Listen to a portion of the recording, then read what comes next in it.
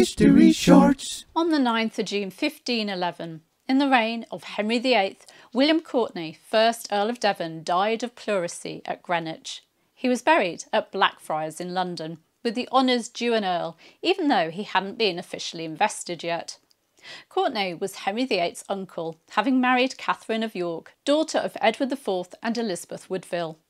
Courtenay had been made a Knight of the Bath at the coronation of Elizabeth of York in 1487, due to his support of Henry VII, but was attainted and imprisoned in the Tower in 1504 for treason, due to his involvement in Edmund de la Pole, Earl of Suffolk's plotting. He was released and pardoned after Henry VIII's accession.